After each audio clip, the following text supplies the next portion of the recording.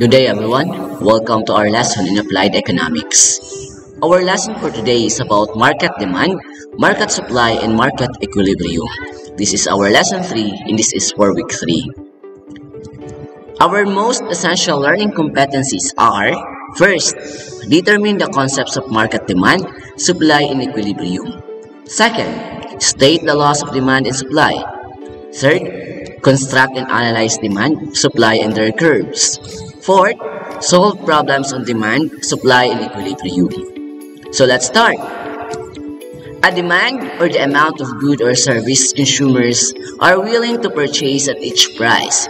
If customers cannot pay for it, there is no effective demand. Price is what a buyer pays for a unit of the specific good or service, and the total number of units purchased at that price is called the quantity demanded. What is law of supply and demand?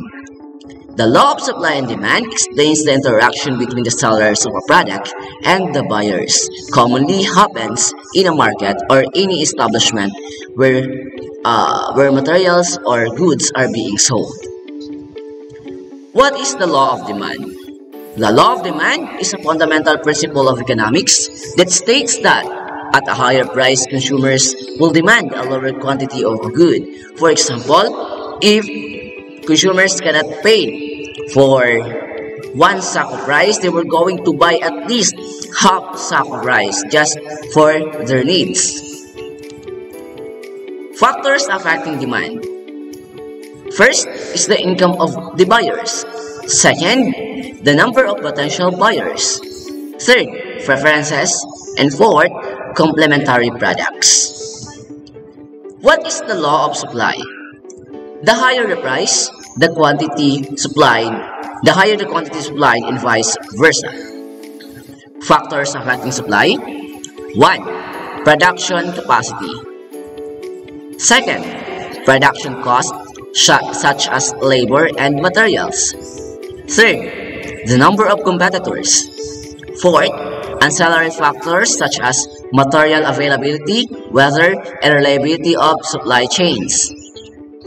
Equilibrium price or market clearing price is the price at which the producers can sell all the units he wants to produce and the buyer can buy all the units he wants. For the summary of our lesson, a demand curve shows the relationship between quantity demanded and price in a given market on a graph. The law of demand states that a higher price typically leads to a lower quantity demanded.